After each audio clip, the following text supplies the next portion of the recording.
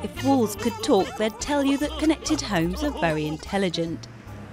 Thanks to smart appliances, such homes essentially have eyes, ears and even a brain. Welcome home, Mr. Martin. Comprising several key elements such as sensors, a control hub to process all the data, and high-speed broadband to transmit all of this information, for example to electricity providers, supermarkets, service engineers and so on. Instead of being the master of your own home, imagine it's the house that controls everything. There is no beer left. Dust underneath the sofa. Hoover dispatched. Fix the dishwasher. Any beer left, love? There is no beer left.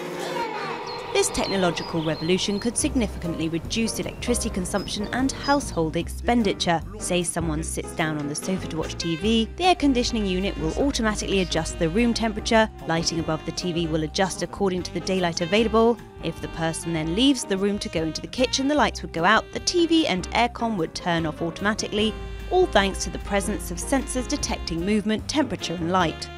More than simply evolution, this technology could transform our home lives, but isn't without drawbacks. Personal data gathered by smart appliances, even when it's willingly given, is a potential goldmine for marketing companies and can be open to abuse.